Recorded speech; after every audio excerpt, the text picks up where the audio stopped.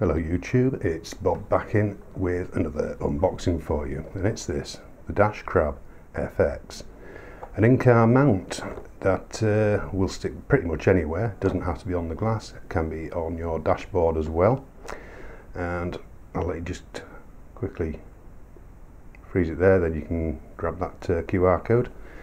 And anyway, so as you can see, it's called the Dash Crab FX. Very plain and simple packaging, tells you there up to 6 inches wide, and you can see it's got this sort of flipping action on the bottom part of the jaw there that helps you to push it in. And if we look on the box at the back, we can see various devices there being held in it in different positions. So let's have a look. It's all very simple. I've actually been using this, so I've been getting a little bit sort of vibration showing through it, which basically it's not as steady as my last one was, but I'm happy enough to use it. It does the job for me. Not a big lover of this kind of packaging. It's not always recyclable. It depends on where you come from, what region you live in. So that's it, that's all your packaging. So as you can see, you've got that bit there, that just frees that up so you can swivel it all around. That's your sticky pad with a cover on it, and that locks it down. So it's as straightforward as that. So let's have a look. Now you can see how wide that opens. It's got pretty big jaws on it. Kind of reminds me of the Queen Alien's head actually. So anyway, let's what I'm going to do is I'm just going to pull this cover back on here so that we've got a smooth surface.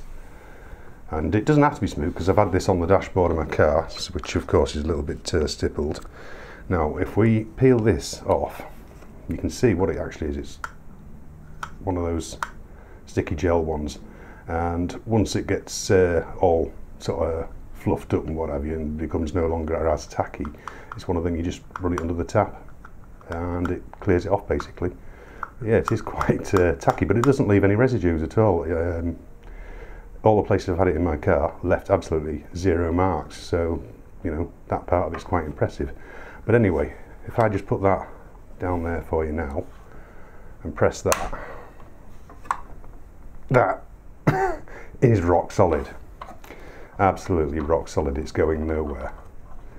So if I just tighten that up there, and then what I'll do is I will show you. Now this is the big boy Lumia that I've been playing around with lately, and if we put that in there, you can you see you can go in like that.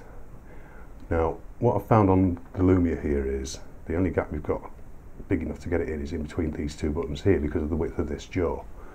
So if I just pop that in there, and this is supposed to give you a one-handed action. Now in the car of course it's a bit easier and it does give you a one-handed action, but it's not quite so one-handed on a bigger device like this. And you can see the sort of problem I've been having in the car. You see there's still a bit of flex in this top bit here. I mean this is rock solid, it's going nowhere, but I'm still getting some flex here. And of course this device being a little bit, it's having to be in lopsided, and that's what's giving it the problems. I think it was even slipping over slightly in the jaws like that in the car. So you know, on the bigger devices, yes, it's going to hold them, but it's the fact that this is still so flexible that sort of, you know, it loses marks in my opinion for that. And you can see where the flex is.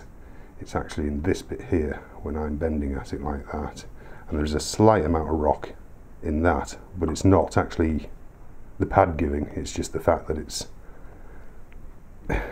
there's obviously some movement in there in the build quality of it, the way it's built. But that said, it's very multi-positional.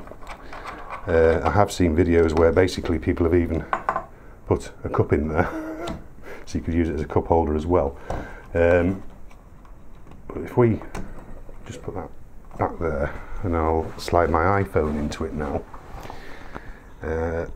And with this, of course, you just straight in like that, and there. And then obviously that's still a little bit on the slack side. There. But as you can see, I'm still getting, so that was why, I'll leave the link to my vlog below. That was why you could see some vibration in it.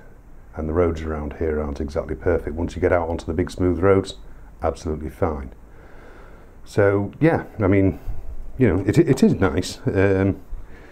£20, maybe not quite worth that £20. There's probably better ones out there for that money. Indeed, the last one I bought was actually only about £13, and I mean, it lasted a good time, but it was definitely more rigid than this one. So, you know, it's there for you to make your own choices at the end of the day, guys. So there you go. That is the Dash Crab FX.